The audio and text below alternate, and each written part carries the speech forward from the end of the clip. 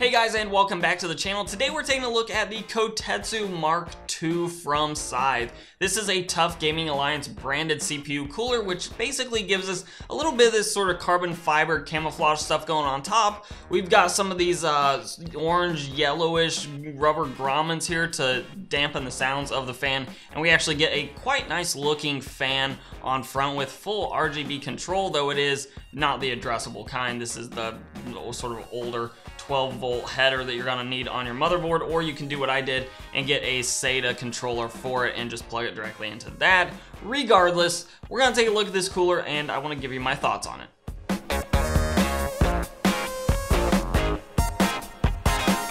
So this is the Kotetsu Mark II, and there's a lot to say about it, but a lot of this is actually going to be more based on aesthetics and quality of life than the actual performance of the cooler, which I'll get around to. But the spoiler there is that the performance is pretty good, and that's about all you're gonna really want to be asking from a cooler like this. It is a single tower cooler. We're not looking at any sort of double towers, any sort of gigantic towers. It's a fairly basic single tower cooler. There are brackets in the box that do allow you to mount a second fan to the backside of this cooler, though I don't know that you really need to do that in most situations. It is Tough branded, so the biggest thing that's gonna jump out at you are these rubber grommets. They are this sort of yellow-orange. You may love that. You may hate that, but that's what we're stuck with. And then we do have a pretty nice RGB fan here that does push quite a bit of air through these fins, which are a little bit wider spacing maybe than some other coolers that we're used to seeing in here. I've got this controller here that I'm gonna sort of just cycle through some colors so you can kind of see what the look of this fan is. But I will say that in person, the diffusion on the fan blades themselves gives a really nice effect. So I actually do like this fan a lot. With one thing I would say is I wish this fan came with the gray rubber grommet things that most of the other Scythe fans come with their other coolers. I think that would give this a nice neutral appearance, and I think it would then be much easier to incorporate into non-tough gaming branded computers that you may be putting together yourself. I think it would make it a more compelling option for a wider audience, but that's not the case, so we are working with this. That said, everything else about this cooler actually looks really nice. Now, for compatibility's sake, the cooler does stand at 154 millimeters tall, and it does carry compatibility with a wide range of sockets, including LGA 775, any of the 1150 series sockets from Intel, the 1366 socket from Intel, 2011, 2011 V3, and 2066. And on the AMD side, we're looking at AM2, AM3, AM4, FM1, and FM2, including all of the plus sockets. In addition to this cooler actually looking nice, it also comes with what I still consider to be the best-in-class mounting solution that we've come accustomed to with basically all these Scythe coolers that I've reviewed any kind of recently, and that is using a basic bracket, a back plate in this case,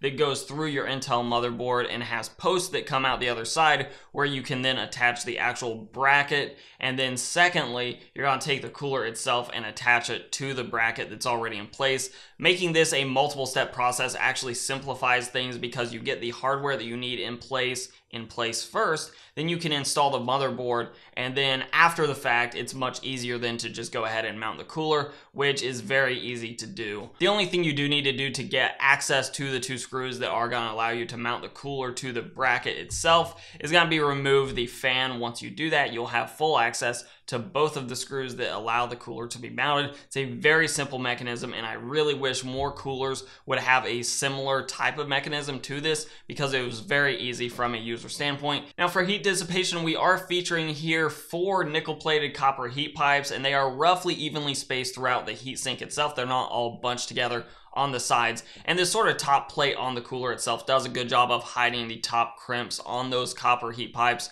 So it maintains a really solid aesthetic with that top plate, and the top plate being a neutral color. In fact, a very not flashy top plate color in general, just being kind of a dull gray camouflage pattern is really nice because it makes it easy for the cooler itself to blend into the system. So now moving into performance, this cooler's a little bit tough for me to pin down because it performed really, really well in my test, which I've kept steady across the last few coolers now that I've reviewed. But I will tell you that the room was probably a little bit colder this time around in testing, which probably did contribute to this cooler performing so well. All that being said though, It's a great performing cooler at $40. It's in a competitive price range as other coolers like the Freezer 34 Duo that I reviewed as well. And you do get that RGB flare with the fan. So if you're looking for an aesthetically pleasing cooler that also pulls its weight in cooling performance and is gonna give you a nice overclock on most chips. Don't get me wrong, if you're looking at really high-end chips like 9900Ks, 8700Ks, 9700Ks, you might wanna shy away and spend some more money on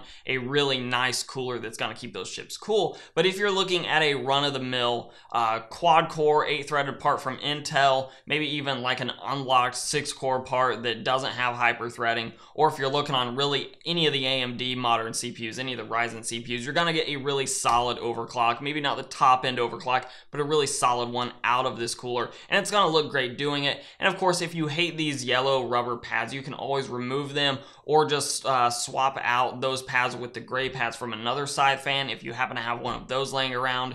There are a couple things you can do to hide the ugly, in my case, or in my opinion rather, ugly yellow pads, but if it fits your aesthetic, then obviously you can stick with those yellow pads. Regardless, it's a great looking cooler. It comes at a very competitive price point, which isn't necessarily true of all of Scythe's coolers, so I can definitely give this cooler a solid recommendation. With all that in mind, I will leave the link to the cooler down below. So hopefully you enjoyed this review. If you did, give this video a like, share, subscribe, comment. All those things down below do help out a lot. You can follow me on Instagram and on Twitter at Hoosier Hardware. And as always, I'll let YouTube queue up a couple more videos from my channel for you to watch. I'm Shane with Hoosier Hardware, and I'll see you guys in the next video.